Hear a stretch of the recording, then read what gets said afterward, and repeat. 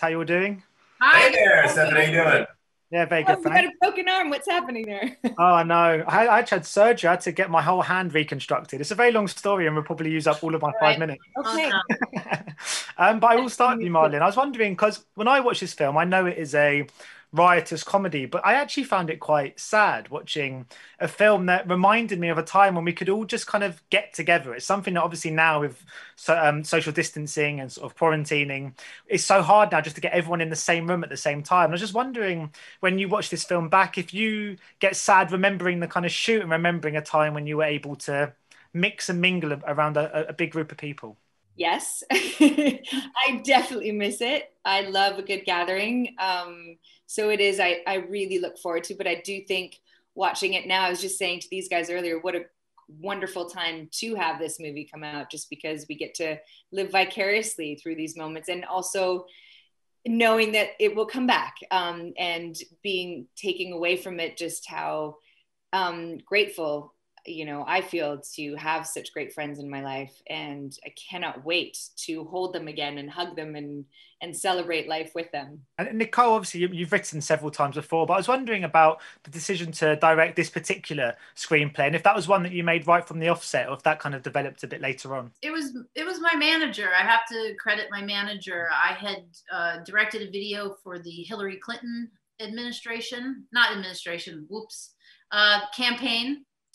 And she just was like, "You're directing Friendsgiving," and I was like, "Can I just say that I'm directing it?" And she's like, "Yeah, we're saying you're directing it. That's it." And that was it. I said yes, and I'm thankful that I did. And Ryan, I wanted to ask you about being part of a cast and crew made up of so many kind of brilliant women. If that's something you're used to, have you done many times in your career? And if it's something that you're hoping will happen more as we sort of progress into the future of this industry? Well, I'm constantly surrounded by women. I have 3 daughters and a beautiful wife, so I'm very comfortable. And these powerhouse ladies that I got to work with was incredible to watch them. And they're so funny, and their improv was incredible. And dancing with Jane Seymour was so fun, and yeah, it was awesome. What about the powerhouse? But Ryan, have you ever had a disastrous Thanksgiving, or have yours always gone quite to plan? They're always perfect. Oh. I want to go to your house for Thanksgiving. Marlin, I went to a friend's house. They did this kind of Swedish get together recently. I've got a Swedish friend, and we all ate crawfish and we all sung songs, and it was really fun, and we all got really, really drunk. I was wondering if that's a tradition that is my friend having me for a ride, or is that a thing that you guys? Oh no, it's my favorite tradition, by the way. I host one here every year, although this year was difficult, didn't happen.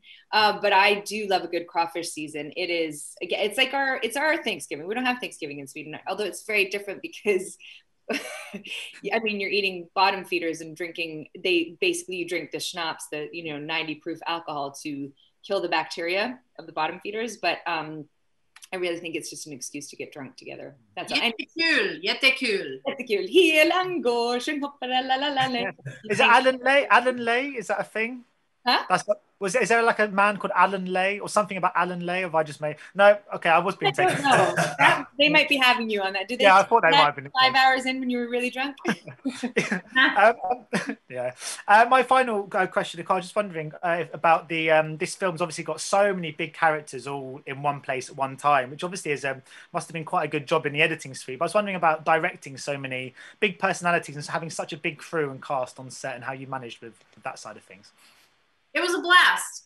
They were all uniquely funny, and the challenge was to really celebrate each of their different comedic styles and put it all into one. And I feel like, and I hope that each one of them I believe they all have a fun moment in the movie. And it was hard to choose takes and or different jokes, and there was just a ton of editing to be had, and thankful that my editor Julie Cohen was there to help me do that. Well, thanks so much for your time today, guys, and best luck with the movie. Thank you. Later. Ladies and gentlemen, you're watching Hey, you guys! Hey, you guys, huh? Hey, you guys. Is that from the Goonies? It is indeed, yes. Nice.